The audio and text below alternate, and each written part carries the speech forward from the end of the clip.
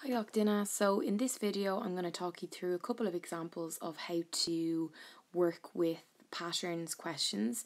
They come up in lots of different ways on the exams and they fall under the functions section of the project maths curriculum. So really what we're trying to do here is look at patterns and see if we can recognize what's happening and then come up with some type of a formula that's going to help us to predict any term number in our sequence. So that's kind of where it all ties in together. If you've done algebra, you'll be able to actually use a bit of algebra in this as well, which is quite cool, but you don't actually need to have done algebra to understand how it works. Okay, so for this example, we're told that Kate has €60 in the bank and she plans to save €5 each week, and we're asked to represent this on a table and then to create some form of a formula that will represent Kate's bank balance after X weeks. So obviously if they had said to us, how much money will Kate have in her bank after 5 weeks, that might be a little bit easier, but we're going to use that logic to help us answer this question. So the first thing we need to do is come up with some type of a table. Now they're not telling you what way to do the table, so it's really up to you how you draw it, but I'm going to do something like this. So I'm going to let this represent the weeks that Kate is saving. I'm going to put in a little thing here and I'm just going to write in pattern, and you'll understand why in a second, and then I'm going to add in an extra one here which gives me the money, so how much money is actually in the bank account. Okay, so the most important thing, which I'm sure you've been told in your classes to do with these questions, is to remember that when we're talking about what she had in her bank before she started saving, we're going to call that week 0. So basically before the saving begins in week 1, we did have money in the bank, which was €60. So at week 0, we had €60. Now, if we go on to week 1, we now know that our pattern is kind of starting here. So we've saved €5 once, so I'm going to multiply it by 5, and therefore I now have €65, or she has €65 in her bank account. After week 2 then, I'm still saving €5 a week, but this time obviously I've saved it now for 2 weeks, which gives me €10. So therefore, if we were adding it on to our original amount, which was 60, I now have €70. If I go to week 3, I'm saving €5 now for 3 weeks, which gives me €15. So therefore, I have 75. The other way of thinking about it, obviously, is that each week we're just adding 5 on. But writing it out like that into our little pattern will be helpful for the next part of the question. Now, in this question, it doesn't ask us to represent this on a graph, but I'm just going to do a very, very rough sketch just to show you what's going on. And again, this will help us for the next part.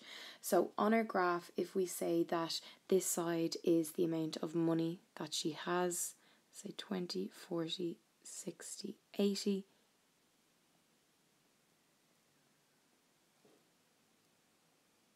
And these are the number of weeks. 1, 2, 3, 4. Okay, so if we think about it, when she started on week 0, so it's down at the 0 on the x-axis, how much money did she have in her bank? She had €60. So her first coordinate is going to be up here. Then after week 1, she had saved €5. So her we go across, and obviously I really should have this labelled weeks and money.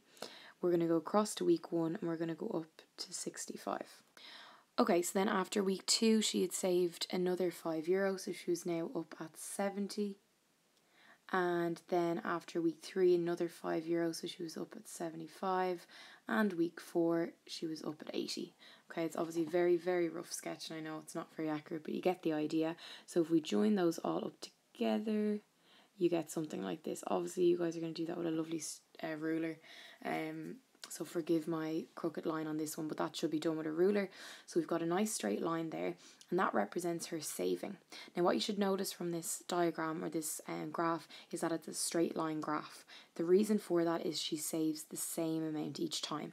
Now again, as just a little side note here, if you were asked to work out the slope of this graph, we know that the slope is the change in the y divided by the change in the x. So if we did that for any section of this graph, we should get the same slope each time. So if we worked out the change in the x, the change in the y here, we would say, okay, so between week 0 and week 1, the change in the y, so we've changed by €5 between week 0 and week 1, and the change in the x then is between 0 weeks and 1 week, which is 1 week, so therefore the slope is positive 5. That will always link to the fact that she's saving €5 each week, so therefore the slope is going to be 5. Okay, part 2 of my question on that side note. We're asked to create a formula that will represent Kate's bank balance after X weeks. Now, for those of you who have done a lot of graph work, you will actually be able to use the dodgy looking graph on the right hand side to help you. But we're not going to even bother using that today. We're just going to use it using our knowledge of patterns. So if we go back to this section of my table here and start thinking about what actually happened. So each time I added on €5, my number of weeks was going up. And what they've asked us to do is represent Kate's bank balance after X weeks. So what that means is how after X number of weeks, how much money is in her bank account. So although we don't know how many weeks she's saved for, we do know that this section of my pattern always used to represent the amount of weeks. So instead of multiplying 5 by 1, 2, 3, 4, 5, I'm actually going to multiply 5 by X number of weeks. Now, we didn't just multiply 5 by the number of weeks and say that's how much money she had in her bank account. We also had a variable that never changed. Okay, and that variable was the €60. So the money that she started off with, no matter if it was week 1 or week 1 million, always started with 60. So we can say then that whatever you multiply the number of weeks by the 5, you just add on 60, and that will give you, we'll call it Y. Y just represents the money in her bank. So therefore we could say, okay, after 4 weeks, how much money is in Kate's bank account? And all you would have to do is let X equals to 4.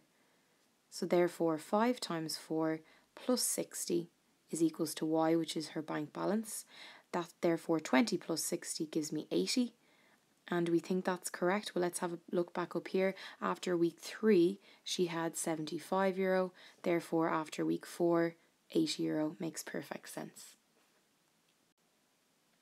Okay guys, so this is a visual question where you're looking at pictures of blocks and you're being asked first of all to predict how many blocks are in stage 5, which shouldn't cause us too much difficulty, I hope. Sometimes on the exams they'll ask you to draw stage 5 or stage 6, so you'll just have to be able to sketch that out as well. And then part B, this is the tricky bit.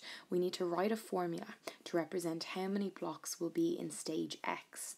So basically if we continue this on and I want to predict some stage which I don't actually know right now, is there any way I could do that? So I would say this is a very important question to be able to answer. There's a couple of different ways of answering this question. Again, knowledge of algebra is important but not necessary to answer this question, so I'm going to try and explain it in a kind of a common sense way as opposed to just throwing the X in certain places and hopefully it will make sense. So for part A, we need to predict what how many blocks are in stage 5. So the first thing I would suggest doing is just writing down how many blocks are actually in each stage. So I'm actually going to draw a quick little table here. So in stage 1 we have 1 block. In stage 2 we have 3 blocks. In stage 3 we have 5 blocks. In stage 4 we have 7 blocks. And what you can notice there then from counting those up is that there's 2 blocks being added on each time, 1 to each end. So therefore in stage 5 there should be 9 blocks. So you can see that each time we're just adding on our 2 blocks. Okay, so hopefully that bit is fair and easy, and like I said, you might have to actually draw that out, but literally it's just adding 2 blocks onto that. Right, step 2 or part B is where it gets tricky, and I really would think this is something that you should take your time with, pause the video, even have a go at it yourself, and just really think about where the formula is coming from.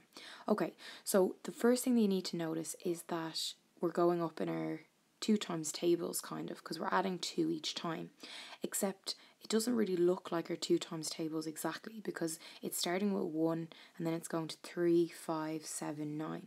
Now some of you may have noticed that we're very close to our 2 times tables, but we're just not there just yet. So one thing that I like to do at this point is I like to write out my 2 times tables and just have a think about what might be going on here. So we've got 2, 4, 6, 8, 10, 12, etc., etc. And then I'm looking up to the table above of how many blocks I had in my original blocks, how many blocks are in this list. I'm thinking, okay, is there any relationship between my set of numbers there and the numbers that are up above here in this row? Is there any relationship? And what I'm starting to notice is that each one is just one behind my 2 times tables. So for instance, if I'm looking at stage 1, that's kind of the same as saying 2 times 1, which gives me 2, but then I have to minus 1 away because that gives me my 1, which is up here. And for stage 2, I do 2 times 2, but actually I don't want 4, I want 3, so I have to minus 1 away again and I get my 3.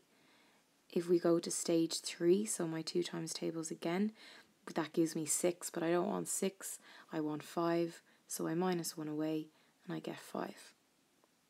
So what you can notice there is what's actually happening is you're going up in your 2 times tables, but you're minusing 1 away each time. So once you figure that out, this is very straightforward because they want us to work out a formula that's going to tell me how many blocks we have in stage X. So X is basically just the number that we've been filling in here to this little bracket.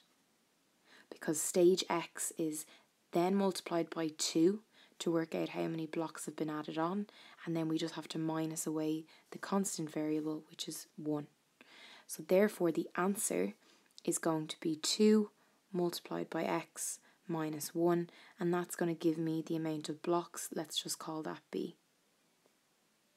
So therefore 2x minus 1 is equals to B, and that's your answer.